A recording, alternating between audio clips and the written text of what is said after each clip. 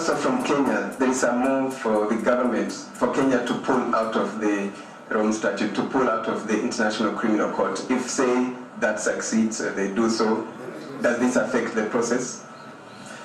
No, Kenya is a sovereign country. Kenya decided to ratify this treaty.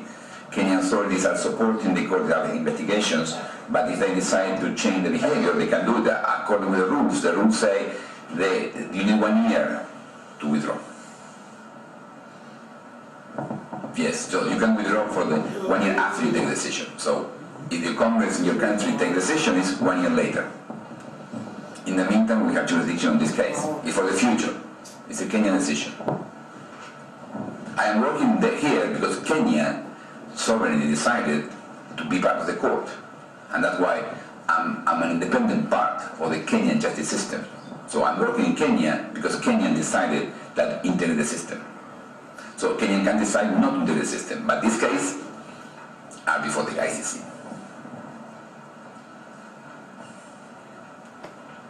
You say no one can affect the witnesses?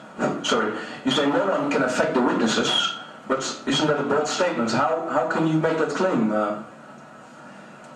What I'm saying is, in accordance with the law, if someone interferes with the investigation of the ICC, could be prosecuted before the ICC. And I will do that. We have another question in from KBC television.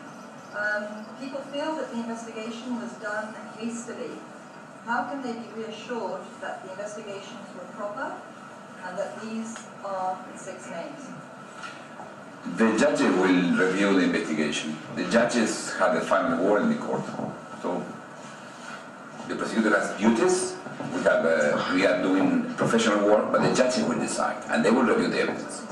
And each of the 6 names could appear before the court and request present arguments or make a request to the judges. The judges will decide. Kenya will enjoy an impartial judicial system in the ICC.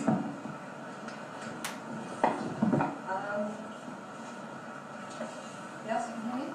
Yes. A question from GBS television.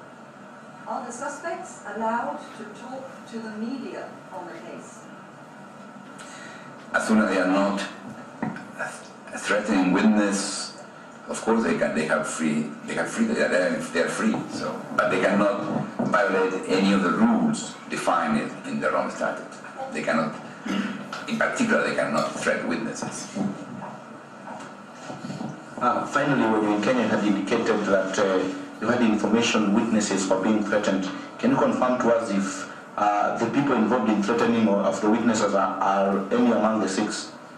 We are checking the information about the issues. Our witnesses are not in Kenya, so it's difficult to threat them because I have no witness in Kenya. All of them are in different countries under protection, so that's why no one attacked them, no one threatened them. But we're trying to check, investigate attempts to threat other people, and we'll follow on it.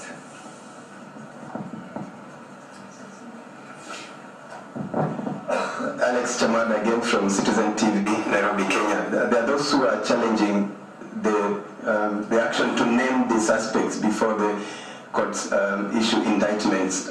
What's your comment on that? They believe you jumped the gun and this will destroy people's careers before we know whether there is a case or not yet. And then the other question is, you've given conditionalities, what they should not do while this process is going on, but some of them are in public office.